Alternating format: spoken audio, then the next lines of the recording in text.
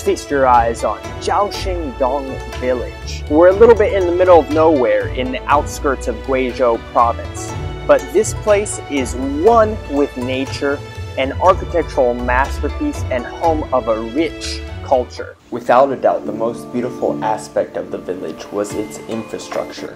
One of the first things that sticks out to me here is the road. It's not just a walking lane. It's very interesting to see cars driving on this huge road, but it still has the ancient town feel with the wooden architecture on both sides. And then when you think of Zhaoxing Dong, you think of drum towers.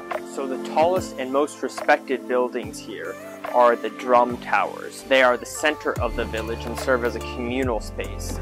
There are 5 drum towers, which represent 5 good manners in Chinese tradition: benevolence, righteousness, courtesy, wisdom, and trust. And interestingly, long ago, these drum towers were used as an alarm when there was fires or bandits nearby. Locals would climb to the top and beat on a drum to warn their neighbors. And they were built without any nails or rivets. Another Zhaoxing Dong meeting spot, also built without any nails, are its wind and rain bridges. The interiors are filled with beautiful depictions of Dong culture and life. This is the largest home of the world of the Dong people, and they have a very interesting culture.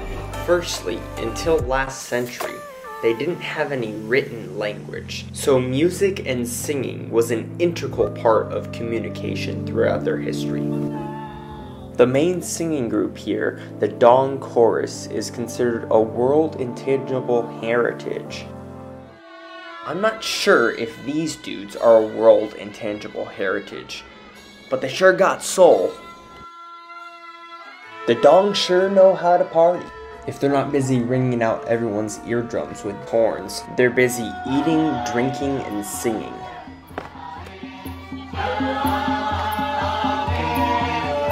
I just love the sense of community here. You could just tell that it's in these people's nature to get together and celebrate.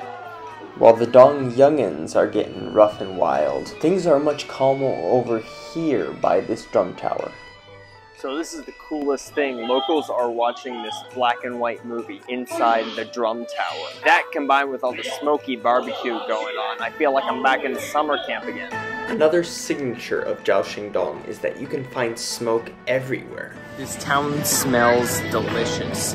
Everywhere I smell and look, there's locals barbecuing various meats. The food here in Zhaoxing is very unique. They use 500 different ingredients in their cuisine. It's been an amazing day. A perfect way to cap it off is sitting next to some newly made friends by the river. Okay everyone, meet my new bros. This is Ronald, Donald, and Samothy. They are the chillest birds I have ever met.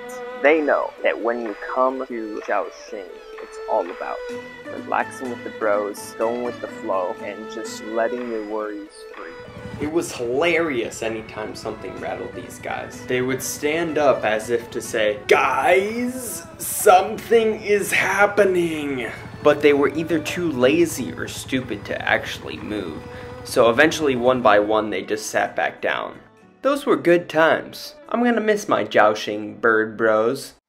Zhaoxing Dong is definitely an underrated Chinese ancient town. It's ranked number 43 in my ultimate Chinese ancient town rankings. But I absolutely love the sense of community here, and the vibes and the architecture are totally peaceful and unique. I really believe the only reason why it's not ranked higher is the fact that not a lot of people know about it. Its popularity has been on the rise over the past couple of years, and tourism and construction have been increasing.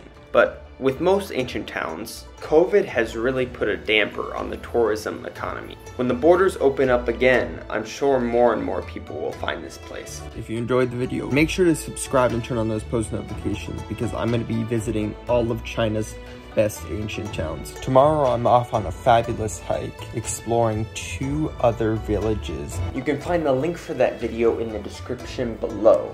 And I'll see y'all for the next great China adventure.